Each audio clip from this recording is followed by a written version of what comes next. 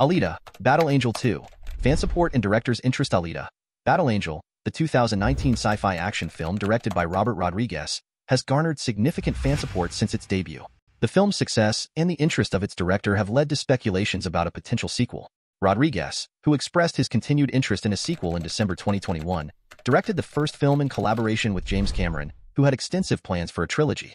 Cameron provided detailed notes, and the first film set up a potential sequel, leaving unanswered questions about Alita's past and the mysterious city of Zalem.